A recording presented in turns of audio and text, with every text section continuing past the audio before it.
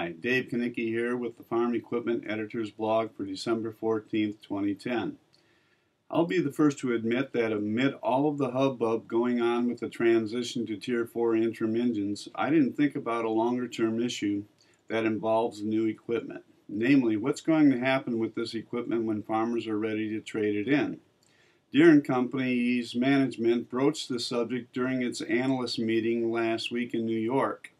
It pointed out that they anticipate a problem in the used equipment post-2011 will not be as easy to export as most countries do not have access to ultra-low sulfur diesel fuels needed for the Tier 4 engines to operate properly.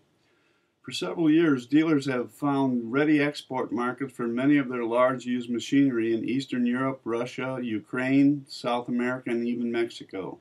Unfortunately, not many of these countries have adopted the Tier 4 type emission standards, so they don't need the ultra-clean fuel required by the US and EU countries.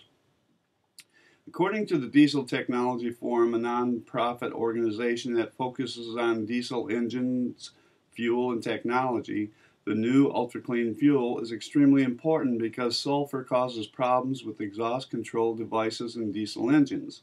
It's very similar to lead, which once impeded the catalytic converters on gasoline cars.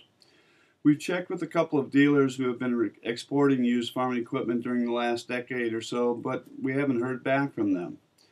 I suppose this situation could be categorized under the law of unintended consequences. In any case, it's something that will need to be studied. If you have any thoughts on it, please pass them along. We'd like to hear from you. Thanks. Hope you have a nice Christmas and a great New Year's. Talk to you next time.